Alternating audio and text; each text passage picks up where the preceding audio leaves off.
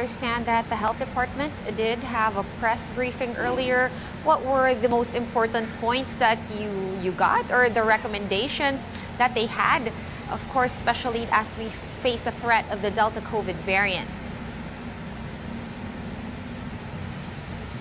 So far, Sean, Health Undersecretary Maria Rosario Vergere said that so far they have listed about 216 cases of Delta variant in the country. And of course, there is still the threat of this particular variant.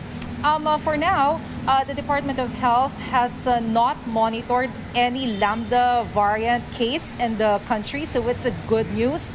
But they actually called on the chiefs of hospitals, whether public or private, to convert their hospital beds into ICU beds. We have to take advantage of the 2-week implementation of ECQ to improve our healthcare system. This will also be our preparation in a possible surge of COVID-19. Lack. A lot of people are saying the response to the Delta variant is reactive.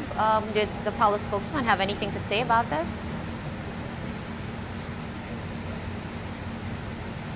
As usual, Sean, Secretary Roque denied this allegation, saying that the national government has always been prepared in the issue of COVID-19. All their decisions, according to Roque, were based on the data that they have gathered, and they have also listened to the recommendations and advices of different medical experts.